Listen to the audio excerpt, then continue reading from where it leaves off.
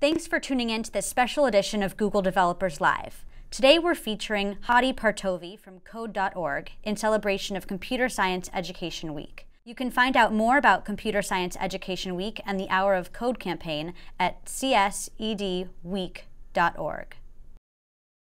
Hi, my name is Mamie Reingold, and I am your host for this special edition of Google Developers Live. Our guest today is Hadi Partovi. And after getting his bachelor's and master's in computer science from Harvard, he went on to Microsoft in 1994, where he joined a small team to grow Internet Explorer. He has since advised and invested in multiple startups, including Dropbox and Facebook, and he's also founded many companies of his own, the most recent of which is Code.org. So, Hadi, I'd love to start by hearing more from you about why should we all care about computer science? What is your vision with Code.org? And tell us more about this week's Hour of Code events. Sure. Well, Code.org was a realization that computers are now everywhere. They're not just on your desktop and in your laptops or at work. They're in your pockets. They're in your cars.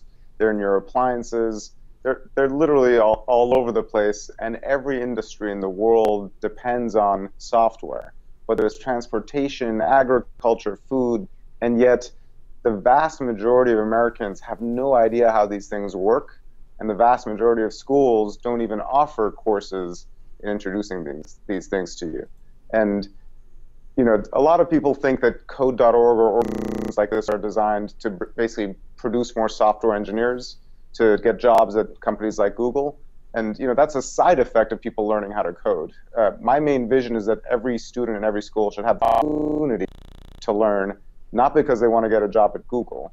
And computer science, it is a class that you can take and get a great job, but more importantly, it's a class that you should take if you want to become a doctor in the 21st century, or if you want to become a lawyer or a journalist, or even the president.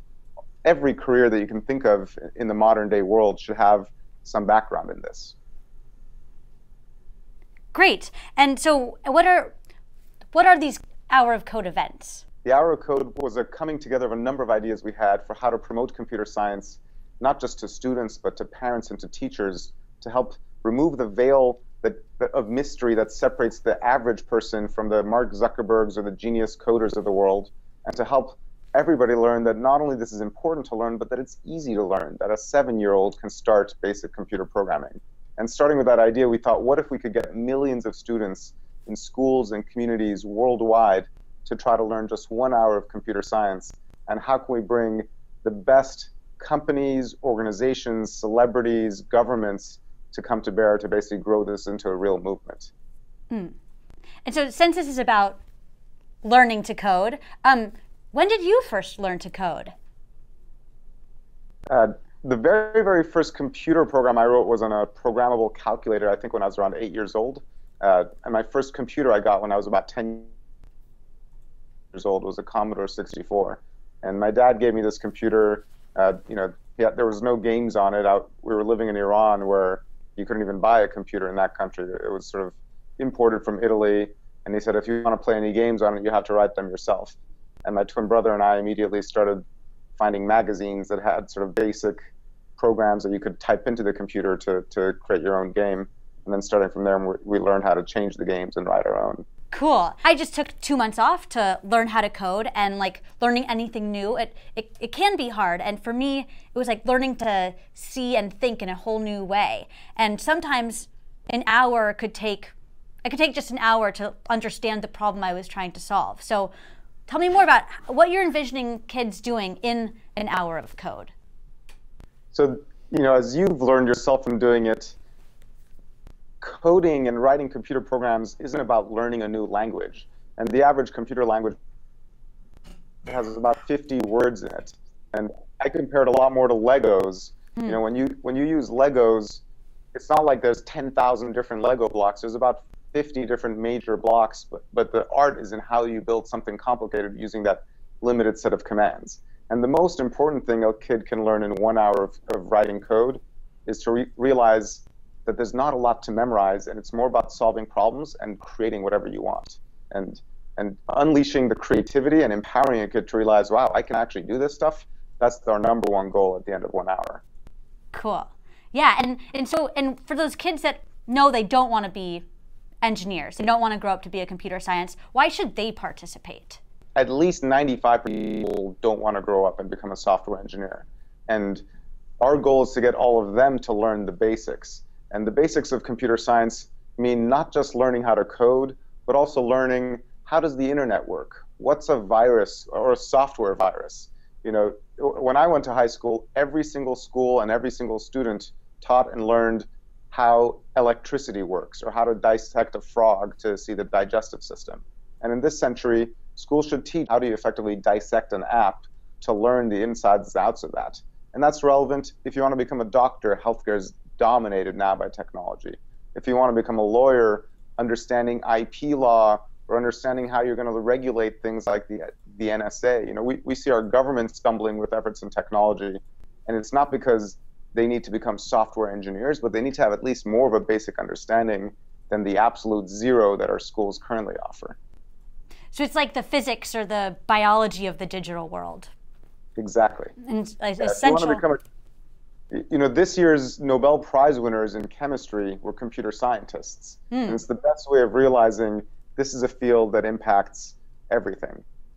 I love that. And since this is Google Developers Live, we have a lot of developers out there tuning in. And so what can people who are already developers, what can they do to help your mission with code.org? So most developers automatically jump to think this is awesome. You know, if you're already a developer, you already realize that you have a special power that most people don't, and that you can harness thousands of computers to do your bidding, and you know, which is a kind of an unusual thing. But you know, there is no other skill that helps amplify the creativity of the human mind the way computer programming does, and sharing that is something that developers very naturally want to do. The best ways to do that are to basically get people in your community, especially your local school, but if not a local school, an after-school club like a Boy Scouts or Girl Scouts or so on, to add computer science. It's harder to get schools to do this because they're government organizations, but Boy Scouts and Girl Scouts and Boys and Girls Clubs and so on readily can engage in this stuff. To make it easier for developers, we've got a sign-up page where engineers can sign up as volunteers to say, I want to get involved, which will then actually help local communities who want a software engineer as a mentor come and pull them in. We've also released a 20-hour online course that sort of is an after, something that comes after the first hour of code to teach you 20 hours worth of more computer programming and also learning about things like how the internet works. And that's an online course you can teach to your kids and your family members or bring to a local school or club. Cool. And also our developer community is global. And I noticed that for the Hour of Code, it says you don't even need a computer to participate. So I want to learn more about that. How can people participate if they don't have access to computers or the internet? Yeah, so there's both. You can do it if you don't have a computer. You could do it if you don't have the internet. We've tried to solve for all versions of this stuff. If you have absolutely nothing, there's paper and pen exercises where somebody can write programs on a piece of paper, and it's more like a sort of social exercise where one kid pretends like they're the computer managing a robotic arm doing what another kid's program is telling them to do. And then we have a bunch of puzzles like, how does the robotic arm take a stack of cups and then build a Christmas tree pattern out of them? You know, and one kid needs to write the program for the other kid to execute to do that. Now, in a lot of the modern world, people have computers, but they don't have great internet connectivity, or they don't have lots of computers. But our tutorials, we have tutorials that work on an offline computer or on a smartphone or a tablet. Smartphones are pretty popular these days, and you can learn to code on one, and that's a great way to start. Yeah, it's actually, as I've been learning to code, like writing things out and whiteboarding has been actually like the first step for anything, just to understand what is it that we're trying to do and map out how to write code to do that. So I like that. Yeah, it's all about problem solving. It forces you to organize your thoughts better than most other things you learn. And it's interesting that the ability to organize your thoughts and to break a big problem down into smaller problems is really useful, even if you want to become a lawyer or manager. You know, learning how to break down a problem is really valuable for learning how to build a team and manage who does what. They're very related skills. Yeah, applies to everything. It's like essential life skill. And so what happens if 10 million kids all learn to code? What does that future look like to you? First of all, hopefully our servers will hold up. Yeah. We don't know how many people are going to hit our site for the hour of code, but it's a little frightening. But if 10 million kids learn at least the basics of computer science, I think a number of things will happen. First of all, we'll hit an inflection point of effectively whether the school system wants it or not, the world audience is going to start learning coding and computer science at a larger scale than they have been. A large percentage of the population has some familiarity with this stuff. I think you're going to see fewer, you'll see more innovation. In every field, software can create innovation. We just heard about Amazon using drones to deliver packages. We hear about nanobots being used in your bloodstream to cure illnesses by having a little, robotic thing in your blood doing stuff to you. The hardest challenges in most of these things are actually in the software and in the code. Building a drone is easy. Programming that drone so it doesn't run into a tree, that's actually where it's hard, or how it communicates with other drones so they don't hit each other. So whether you think about transportation, communication, medicine, agriculture, food, all over in every industry, it's the software that actually is driving the innovation. And so after this week, then what? Where do you want to see code.org go from here? So code.org is a surprisingly small organization. We have about, I think, 16 full-time employees, but we have a lot of ambition and a lot of big ideas. There's at least 4 different things we're going to be doing after the hour of code. One, we have curriculum at the elementary school level that we built in partnership with Google and Microsoft and Facebook and Twitter employees. But we want to extend that to have curriculum tools that go all the way from kindergarten through 12th grade. That's point 1. Point 2 is actually getting this into public schools. By fall of next year, we should have basically put computer science into about 400 schools. But we want to get to 4,000 schools and 40,000 schools. So that's a multi-year effort of bringing computer science into schools. And then the third thing we're working on is changing policies. In 36 states in the country, computer science doesn't count towards high school graduation requirements in math or science. And that's actually a great way developers can help petition their school board saying, why don't you fix the graduation rule so computer science is treated as a math or science? And so we're lobbying. And then lastly, we're going to continue to do marketing to help get underrepresented groups to engage in computer science more, especially girls and minorities. Cool. These are big, big problems you are trying to solve. Have there been any obstacles along the way? I mean, education policy, those are big, big systems you are changing. Yeah, it's funny. On the policy side, things, anytime you want to try to change a system, you expect obstacles. I've never worked on anything where there's been such an sort of engagement of people embracing what we're doing and getting behind it. At the policy level, we've changed on the order of 6 states in 6 months, which is unheard of. That's fast. Yeah, that's really, really fast because the opposition is non-existent. Nobody says, oh, no, we shouldn't be doing this. The hardest opposition, though, we have is in changing the public schools to offer a new class.